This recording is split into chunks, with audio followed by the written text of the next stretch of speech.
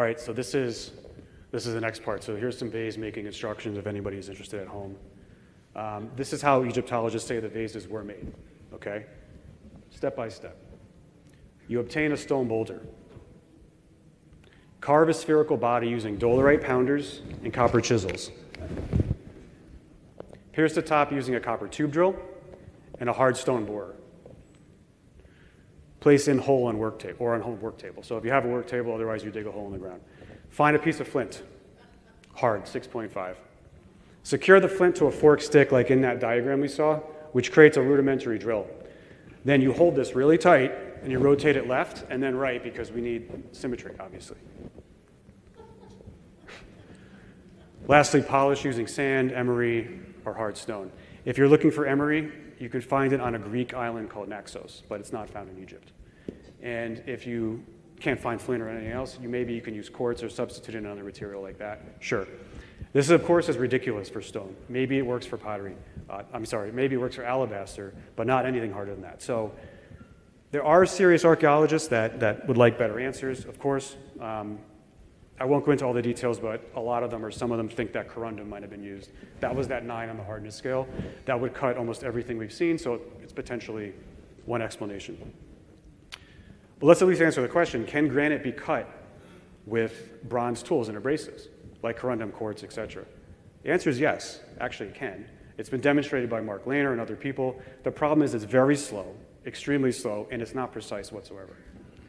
You can use primitive tools to cut a piece of rock, and you can carve it into a round ball, but you won't be able to achieve any accuracy or precision. And also, how would you measure that? How do you know if you're on the right track, right? For that, we need advanced metrology.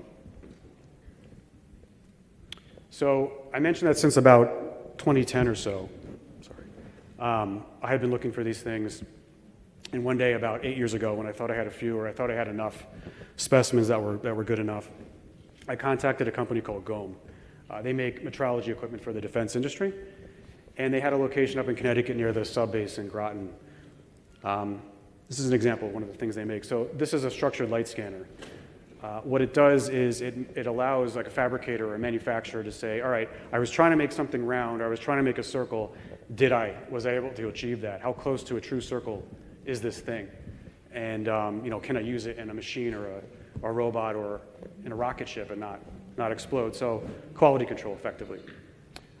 All this device does is it's taking points of an object and it creates this thing called a point cloud data set, which is all these data points with an XYZ coordinate system attached to them. And so this is me going up there in 2017, and you can see that red granite vase on the plate inspection table, and then 2 other diorite vases here and here. I love this guy's expression. I'm pretty sure it was, so where did you say these came from again? This was the first time, at least that I know of, I think any of this, that we had actually used these types of equipment for these types of artifacts. So nobody really knew what to expect. I didn't. I was a little biased because I did think that these were made with some sort of technology. But I didn't know to what extent, and we hadn't had any data before. We created reports on a few of these vessels. We just looked at a few key components, like the top, like the sides, a few very simple things. And this is that first red granite, or we call it OG vase sometimes. The top looks flat, but it's not. As you can see, it's actually got a radius on it, right? So this results in a convex lip, so it's facing down. That radius is consistent across the entire top surface. In fact, every single surface of this vessel has a radii, and most vessels that we consider, like the ultra-precise vessels, are the same way. There's no flat surfaces. There's curvature and radii throughout. The roundness, circularity, at least on the mouth or the opening, also incredibly tight, down to about 1/1000 of an inch, 1 thou. Now, we know these are really old, and so they're used by all sorts of people, and I think you can probably see the wear and tear on the bottom right here. So it turns out that even granite will crack and splinter if you drop it. Another version of that simple report. Around this time, I met Chris Dunn. So his son Alex and I started thinking about ways we could expand this. So expand it to look at other components, the interiors and other sections that we found were interesting, and then also get more objects from other people, private collectors, museums, etc. And just as important, bring in engineers, real engineers with real fabrication experience. Eric Wilson is an engineer, or was an engineer at Rolls-Royce. So he's been instrumental in helping with a lot of this stuff. And then Nick Sierra, who's a metrologist at Rolls-Royce also. That's Mohammed, Chris Dunn, and me in 2018, I think. So we started looking at more of these vessels and reaching out to engineers and scientists that were receptive. And we did find some, but how do you introduce this subject to the first time, to an engineer who's never heard about this? Do you say something like, hi, I'd like your help proving that machines were used to carve space-age granite objects 10,000 years ago? It's like, you're not going to get anywhere. So it's taken us a long time to be able to get to the point we're at today, which is to be able to engage with academic institutions. The goal is publishing a lot of this work at some point in the near future. It's hard to be patient, but you have to play the game, I guess. This is what metrology means. It's the science of measurement. How do you measure things correctly? So we look at things like flatness, which is the change in elevation, roundness, which is how true something is to a perfect circle, concentricity and coaxiality. These things can tell you, like, for instance, how much the machine might have been moving while it was cutting, how rigid it was, how much friction or vibration was present, maybe how productive the tool was, like how much was it able to remove with each pass. Concentricity and coaxiality can tell you if, for instance, like several different machine setups were used, like you were stopping and starting. And so if something was done by hand over the course of years, you would expect that measurement to be massive. You were constantly starting, coming back the next day, coming back the next day. Geometry and statistical analysis. Oh, that heading's off. Geometry and statistical analysis, it's supposed to say. Wall thickness and volume, radii and angles, significant ratios like pi, phi, other mathematical constants. And then the radial traversal pattern. So this is a pattern found throughout some of these vases. And then geometry and design. Is this thing spherical? Is it ellipsoid? 1 thou, or 1,000th of an inch, is the same as 25 microns, or about 0.02 millimeter. For comparison, a human hair is maybe between 2 and 4 thou, something like that. So, in some of these vessels, we're seeing tolerances of less than the width of a human hair, sometimes far less. Today, hard igneous rock, like granite, is one of the hardest things on Earth, and mainly used for countertops, veneers, flat surfaces that are easy to work with without too much effort. But what we're seeing is in ancient stone artifacts that are not flat. They have complex, maybe spherical shapes, complex geometry. We're seeing levels of tolerance that are difficult to do today with modern computer-controlled machining in metal. Metal, that is, which is softer than stone, easier for machines to cut and carve. This is India in 2019. This is Chris's home turf. So to do this, we've used different types of equipment. This is a hexagon rover arm, so it's connected to a computer. It doesn't actually scan. It just takes physical measurements and feeds it back in. Note the granite inspection plates. So these machine shops use granite because it's better than metal to work with. It doesn't flex as much. It's more heat tolerant. That's, I think, a diorite vase and a porphyry vessel. So what we realized was that almost every surface should be explored. That's how intricate these things are. Nothing was flat. Nothing was random. We also realized that some of these vessels were way more precise than others, right? The granites and some of the hardest stone has the highest degrees of accuracy and tolerances. And not all of them appear to be machined. Some of them are just super impressive. This is photogrammetry. We were analyzing one of these vases that spin on its base. After Zeiss acquired Goem a few years ago, so Zeiss is another large industrial company, Chris Dunn and I, Eric Wilson, 3 of us, I think, it was Chris, me, and Eric, went up to one of their facilities in Michigan to have some of these things scanned by CT scanning equipment, which is effectively X-rays. What you see here is one of those. So this is many times more accurate. It captures a lot more data points, including the damage areas that I was mentioning earlier. This is a granite vessel with lug handles that we scanned using that CT scanning equipment from Zeiss. Here's some of the results. So you can see on the right deviations that are roughly between 1 and 6 thou on average. There's a few that are under a thou, though. Pretty interesting to see. And in certain sections, it could be well under 1 thou in certain sections. Again, in metal, this is considered very challenging. Not impossible, but very challenging. This is that original OG vase, or the granite vase.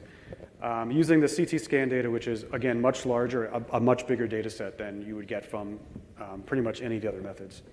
We see well under a thou in many cases. This includes the wear and tear data points, which is interesting because that's unintended, right? That wouldn't have been there originally. The true numbers could be a lot lower when this thing was actually made. So this is an extreme level of precision. This is possible to do today. We just don't normally do it. Again, in metal, for defense industry applications, sometimes we do, but not in stone. we might need to invent an entirely new set of equipment and machines. The problem is that some of the machines that are calibrated for metal may break when you're applying them to granite, so they might be able to do this, but it could be expensive if you destroy your machine and burn through carbide drill bits and the like. Thanks to Ben Van Kerkwijk's suggestion back in 2022, late 2022, I think, we released an STL file, which is that point cloud data set, that three-dimensional data file, to anyone that wanted it through his website, UnchartedX. I have a way of helping to kind of open source the project a bit. So anyone with the right software could download that file, load it up, and then analyze these in any way they want. Up until this point, we were really only focused on those traditional metrology things that I mentioned on the left side of that last slide. And not much else. We just had a lot on our plate. A mathematician and cryptographer named Mark Vist, he heard about this and started looking for repeating patterns in the data. And what he found basically fundamentally changed the way we look at these.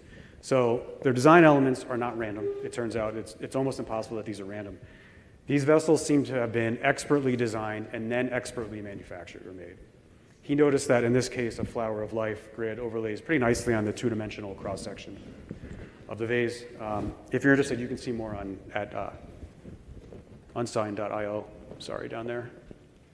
And so I'll talk a little bit about what he found. So he came up with this term called the radial traversal pattern. He noticed that there's a really elegant equation to define most of the radii found throughout the vase. So I isolated a couple of these circles here so we can see it. The two black circles here, and then the bigger one here, they have radii. So we'll call this one R3 and R4. We draw a triangle connecting the midpoints of the circles, and then the other vertices here where they intersect. So these triangles are actually Pythagorean special triangles, 45, 45, 90, and 30, 60, 90. Because of that, we know the relationship of the sides, right? So we can define the sides in terms of another side that they share in common, and we already know that that's the radii. So R4 is the radius of the fourth circle. R3 is the radius of that lower circle. And then on the next slide, they also share that horizontal line here. That's the same. So we can take these two things here and just set them equal to each other. And then when we reduce this equation, we get this very simple, elegant equation that we call the radial traversal pattern. It's effectively just square root of 1.5 or raised to the power of n. N could be any integer. So Mark put this this diagram together to show how that works. If you change the n integer, positive or negative, you get all these other circles. And these radii that are found in these circles are found in other parts of the vase. So this has pretty big implications. This kind of reminds me of like fractals or something. So obviously we can't just make a statement like this and walk away. We have to backtest it. To do that, Mark and Stine, who also works with me at the Artifact Foundation, put together a CAD model based on what they thought these equations represented.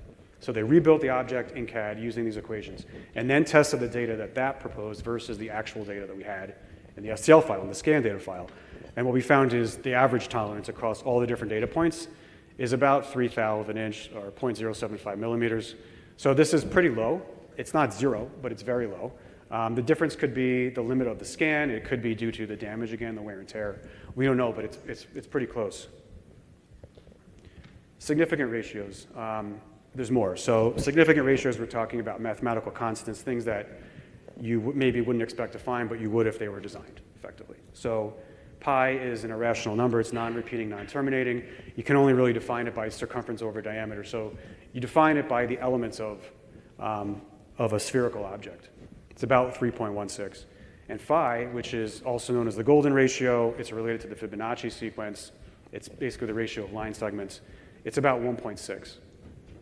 We find these throughout a lot of these vessels, a lot of them. So what we're looking for is measurements that correlate to these variables. I'll show you visually in a second what this means. But we can see pi and phi down here, and these are associated with very low tolerances. Here's another image of that other vase. So they're found throughout these vessels. These are just small excerpts for the presentation. So what that actually looks like is, we're saying here on the bottom left, this pi equation. So we're saying this is the diameter of D to the radius of R. So D is this outer circle here. And so the diameter of this circle divided by the radius of this inner circle is pi. And over here, we have the radius of this outside circle, which includes the lug handles, by the way. Maybe the lug handles were for something more than hanging. Divided by the radius of this interior larger circle. So this is kind of strange, right? Would we expect to see this? Well, maybe yes, maybe no. Pi is found in spherical geometry, right? It's part of spherical geometry. And phi is the golden ratio found almost anywhere in nature. But why would two different circles be related like this, right? If we space these out more, if we increase or decrease this width here, meaning one of the circles was slightly bigger or slightly smaller, this no longer holds. So it appears that it was almost definitely designed this way. Why? All right, why is a good question. I don't know, but it could have something to perhaps, here's a couple of speculatory answers. Maybe it has something to do with the machine, the way the machine was designed and set up. Maybe the way the machine was calibrated or adjusted perhaps just resulted in this. I don't know. It could have something to do with the form. Phi is, the sacred, it's associated with sacred geometry and beauty. It's found in art. That could be something to do with it. It just looks better if we use these concepts, maybe. Or it could be related to the the function. Could these have been functional objects? Could they have been part of something bigger, components in a machine maybe? Chris Dunn has speculated that these were Helmholtz resonators, maybe components of the Great Pyramid, the ascending passage. I don't know, but it seems like they were definitely designed for some reason.